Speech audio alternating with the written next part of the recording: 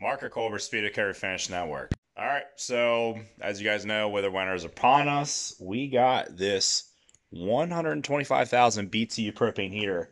Got it off of Amazon for 159 bucks. I said, screw it, let's just buy a new tool, try it out. You guys know me from my YouTube page. You guys always see me wearing shorts. I'm very warm-blooded, quite frankly. I could work in this weather, no problem.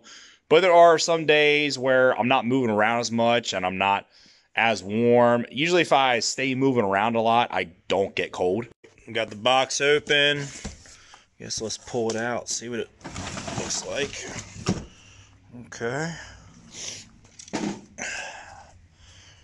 Just to compare here, this is a 60,000 BTU propane heater, and there's the 125,000. So we'll see what kind of damages they can do. And of course, as well in here, you're gonna have, instructions, regulator, just the usual.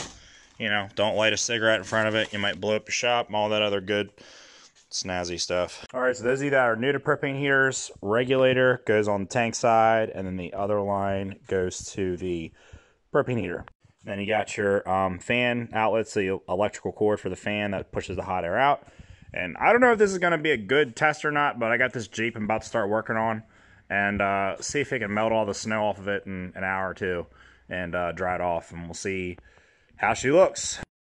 All right, so we've had the heater on. It's doing a relatively good job at heating the shop. It really does heat up the space very, very fast. Some other tricks I'll give you guys as far as getting this thing set up. You want to go ahead and get some pipe sealant. This is a liquid pipe sealant versus like the sealant tape you use for threads. Put it on the end of the heater, and then also put it on the end of your propane tank. Guys, this is very crucial for safety. We're talking about an open flame and propane gas. You do not want an explosion, I promise you. This is not what you want in your body shop. Another thing I do is I put the tank in between two very large objects that way, God forbid, if this thing was to explode, it has two large objects to absorb that explosion and hopefully not kill myself. So, but yeah, it's doing great. It's heating up the shop really good. Definitely happy with what I paid for it and what I'm getting out of it. And as you guys can see, it is dripping the water right off the Jeep. It is melting the snow very fast. So really, really, really good tool to heat up your shop. Definitely worth it. Quick review on this tool. Really think it's awesome. This heater does way more damage than that little one over there. Really, especially if you put it on the full crank, the 3 mark on it or whatever. My shop is almost 200 foot long.